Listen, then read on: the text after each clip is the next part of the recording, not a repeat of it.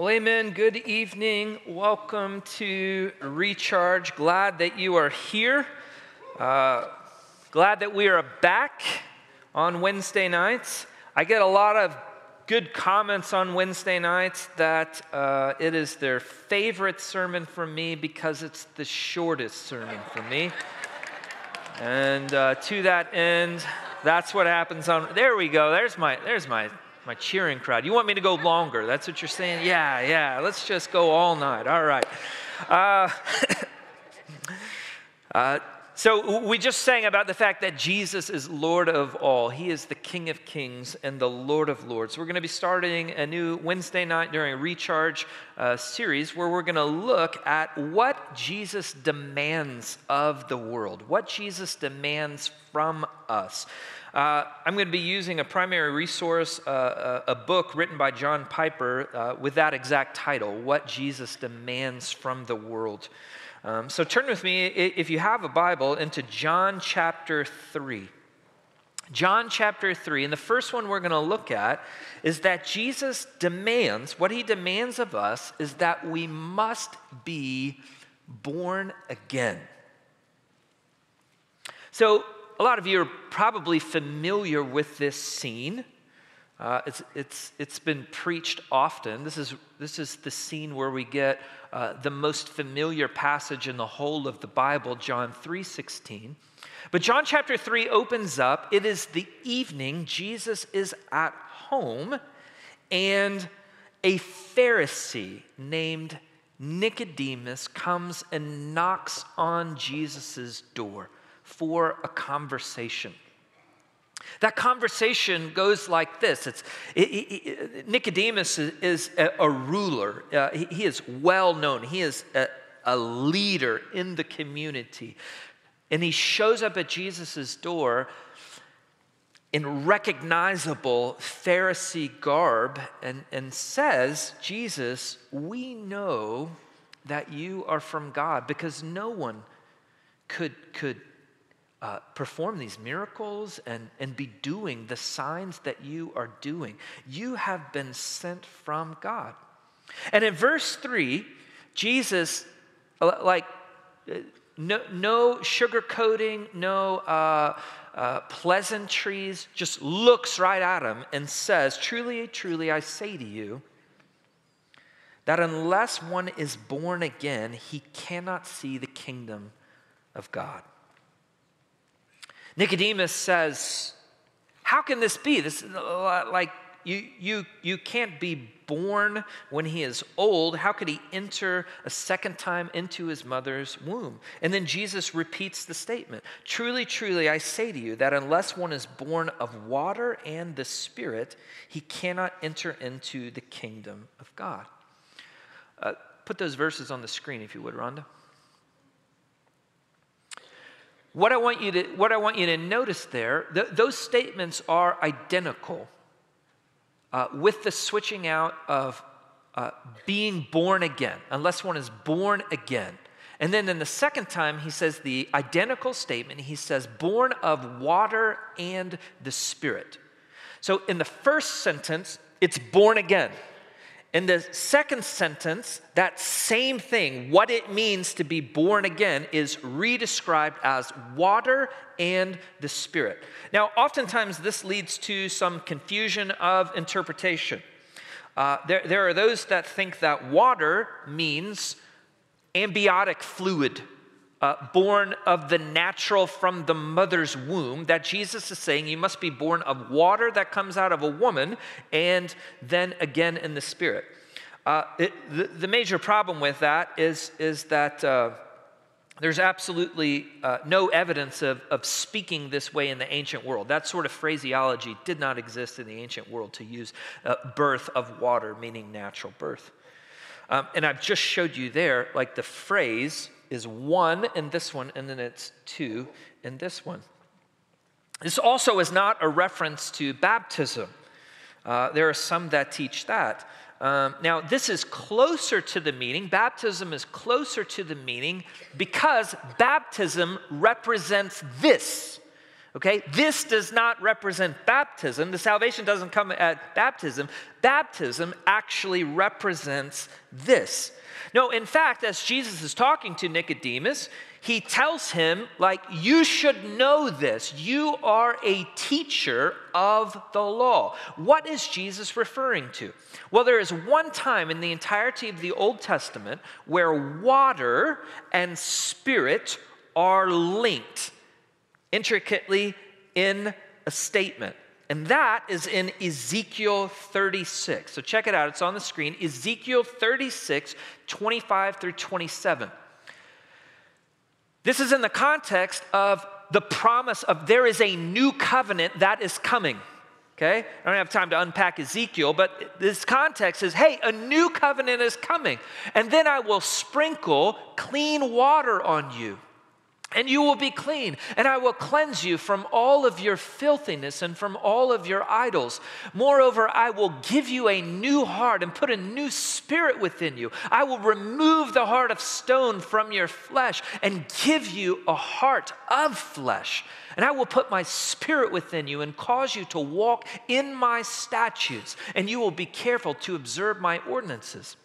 So when Jesus chastises Nicodemus, you're a teacher of the law, and you do not know that I am telling you, you must be born of water and spirit.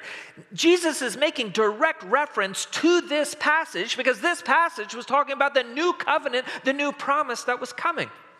Now let's reset our scene. With this understanding, we're talking about you must be born again, because I want you to see how radical this is.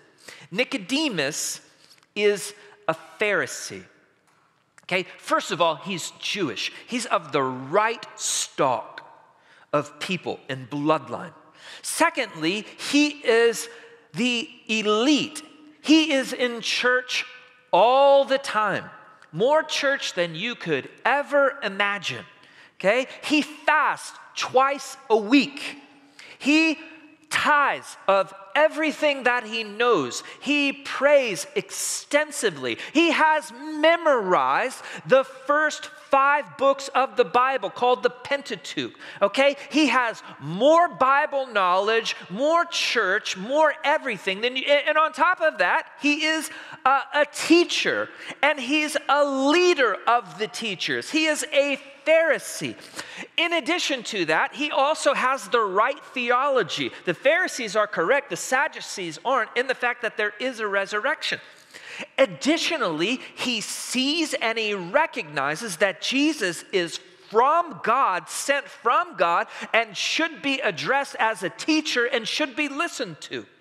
Nicodemus has all of those things in his favor. And Jesus looks at him and says, you got to be born again. You must be born again spiritually. Because everyone is born of flesh, and in your flesh, you're dead. Because you've sinned and you've fallen short of the glory of God. And so there must be a moment when you are born again. Now, everyone is in this camp. This is without exclusion. Okay? The reason Nicodemus is used is because he outworks all of us. So if Jesus says that to him, right, you're not more churchy or better than Nicodemus. So where does that leave you? You must be born again, without exception, because you've sinned and fall short of the glory of God. Because you're spiritually dead.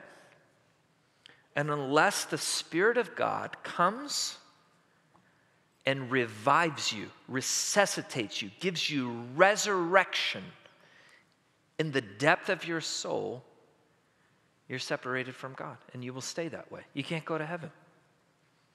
So the question to all of us, right? Have you been born again? You say, how? How do I do that? Well, he goes on and he gives an illustration in verses 14 and 15. This is out of Numbers chapter 21. I'll quickly describe the scenario. Israel had repeatedly run away from God, been disobedient, and God sent serpents to come and bite them, and people were dying. It was a consequence of their sin. And because of that, Moses cries out to God, and God says, build a giant pole, a standard, a giant pole, and put a giant bronze serpent on top of that. Hold it up, and when the people look at that bronze serpent, they will be healed. That's an odd little story. But Jesus here says, listen, that's how you're born again. Not by looking at a bronze serpent, but by understanding that that story pointed to me. How? Because every one of us have sinned, and have the due consequence of that sin is death, separation from God. You will be separated from him for eternity. To say the word hell is so taboo in our culture, but it's the reality of the Bible. It's why Jesus came. And the moment that you realize you have no righteousness in yourself, right? This is Nicodemus. You are not better than Nicodemus. And Jesus says you must be born again. And so the moment that you realize you can't do it yourself, but God has lifted his own son up on a standard, on a cross, and made him your cursed sin. The moment that you look to him in full recognition that he has finished the work for me. It has all been accomplished on the cross. And he says there in verse 15, and believe you're born again. Spiritually reborn. And the Bible teaches that process, that faith, all of that is a work of the Spirit in you. And he puts his Spirit inside of you. And you're born again. And to resist that, to harden your heart and to turn and rebel and run the other way from such good news that he would do this to his son so that you might be forgiven, so that you might be born again, so that you might know him and walk with him. That's some of the other good stuff we're going to get to, okay? But to resist that, at the end of the day, the scripture says you will stand before him and you will hear, but you've hardened your heart. Why did you not have faith? I came for you. I did all of this for you. Why did you reject? You are left in your sin. You must be born again. So I pray if you're under the sound of my voice this evening, that you know that there's a point when you have been born again, spiritually reborn. That's why we're here. That's why we sing, because He's changed us, and he's given us hearts, right? He ripped out that heart of stone and inserted a heart of flesh that beats for him, and we rejoice to sing for him. Our Heavenly Father, we thank you for your word. We thank you for your Son, that his demand of us is that we would be born again, spiritually reborn, and for everyone to remember and to know that they have placed their faith in you, in the finished work of Jesus Christ on the cross, to look at you and to believe. God, give them that assurance, that knowledge right now in Jesus' name. Amen. All right, God bless you guys. We'll do this every week at Recharge. Continue to walk through these. Now we break up into our classes, adult discipleship classes there. Choir goes into the back room here and practices for Sunday. The list of those classes are on the screen if you don't know which one you're going to yet.